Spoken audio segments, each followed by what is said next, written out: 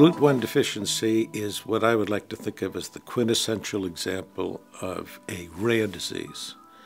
And so when you find a rare disease, often it might be the first case, or it might be the first two cases. And then maybe somebody else will find a third case. And over the first year or decade even, you may go from the first case to maybe 10 cases or even 100 cases. But it's still rare as such. And one of the issues is, how common is it? How many people have Glut1 deficiency in this case? And how representative are they of the whole group? How common is it, or what we call, how prevalent is it? And we talk about point prevalence. So in the world right now, how many cases are there of Glut1 deficiency? So that would be the point prevalence of Glut1 in the world, or in England, or in the United States.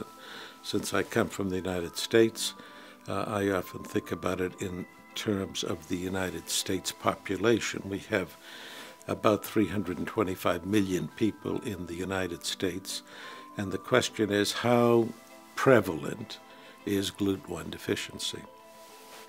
And we don't have good information right now. We can talk about the number of cases we've seen, number of cases other people say, how many cases have been reported in the literature.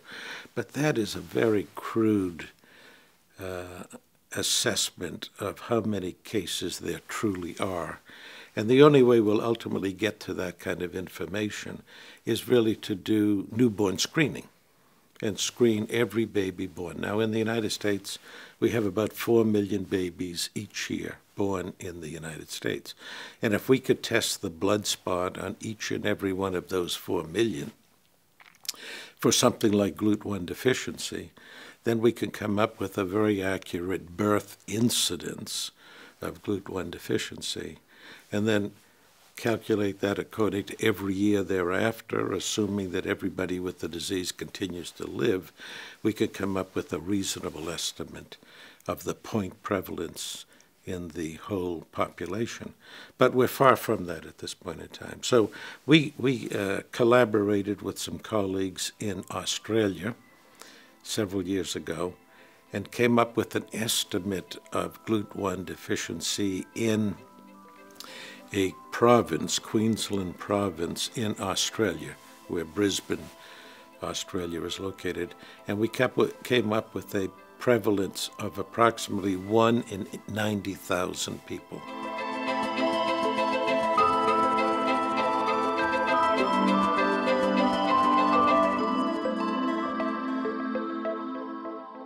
Number one, always true with rare diseases.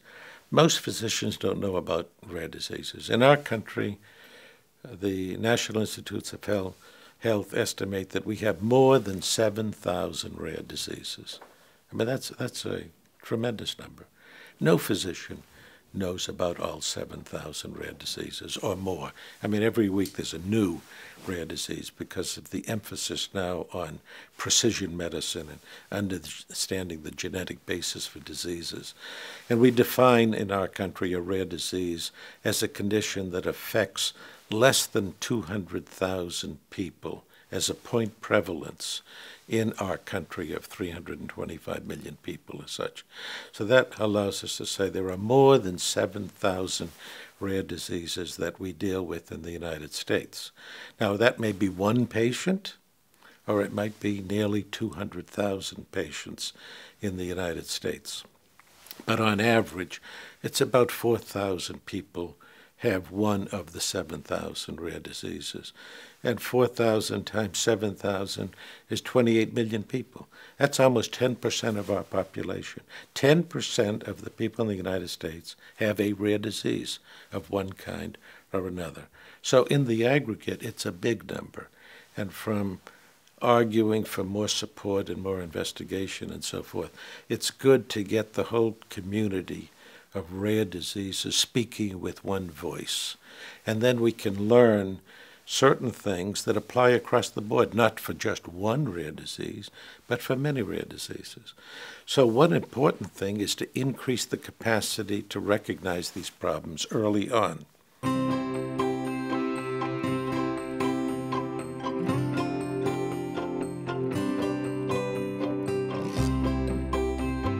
gene therapy now has become a very realistic, likely possibility after a difficult period in the 80s, 1980s, when gene therapy ran into some great difficulties. A patient died in the course of a gene therapy study and so forth. And it really kind of squashed the whole initiative for about a decade until we discovered a new particle, viral particle, called an adeno-associated virus, AAV.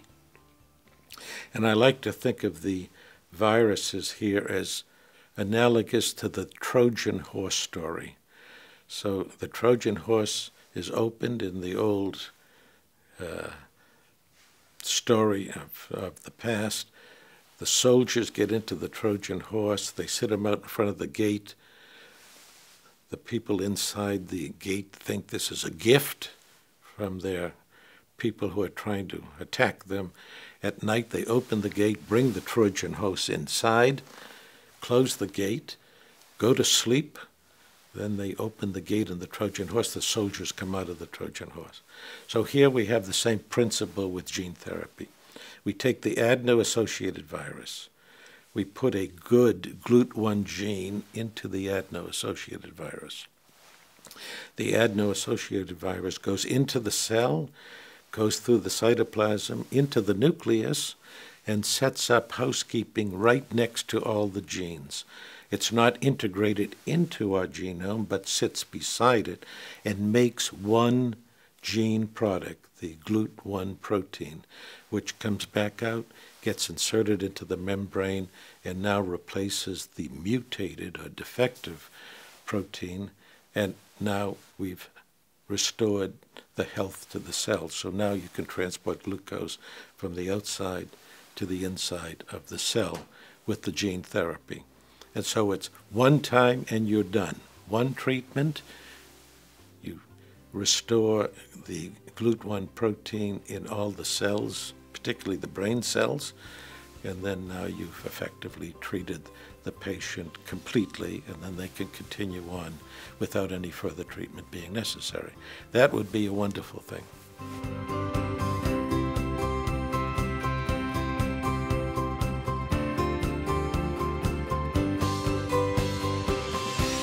I've been practicing medicine now, I hate to tell you this, but almost 60 years. And I've gone to a lot of conferences, most of which are scientific, professional, neurological conferences, neuroscience conferences, pediatric conferences, and they're all terrific. And the focus is professional, scientific, academic in nature. The one thing that's lacking is the input from the patients and their families. And you know, nobody knows the disease that we're talking about better than the patients that have it, or the families who take care of the patient. They're living with this 24 hours a day, 7 days a week. I have the privilege of interacting with these people periodically, at the most once a month, or every 3 months, or every 6 months, maybe for 30 minutes, maybe for 60 minutes, maybe for a little longer if they're hospitalized and so forth. So these conferences give me a chance to learn from them because they know something about this disease that I don't know anything about.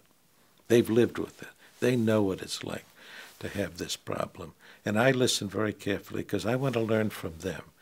They want to learn from me, so it's a two-way street.